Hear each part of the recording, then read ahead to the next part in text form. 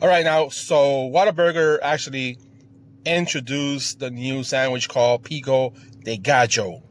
All right, they show it pretty on their Facebook advertisement and on their TV advertisement. I just actually picked one up myself.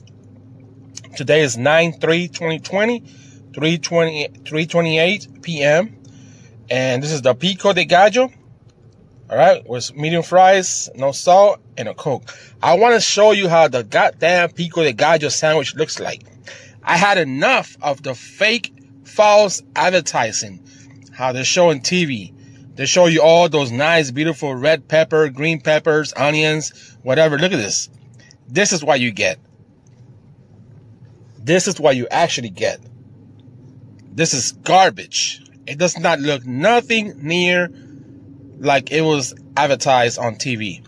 This is actually what you get. All right? It ain't pretty. It ain't pretty. Look at that. They just put a tomato in there. That's it. Where's the bell peppers? Where's the green peppers?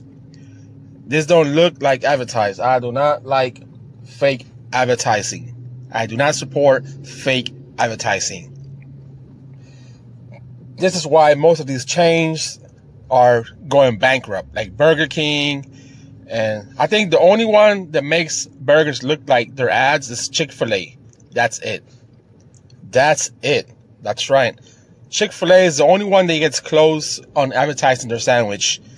But on Whataburger, Burger King, maybe McDonald's in some cases. But look at this, man. Unacceptable. Unacceptable, man. Pico de Gallo looks like more Pico de shit. Man.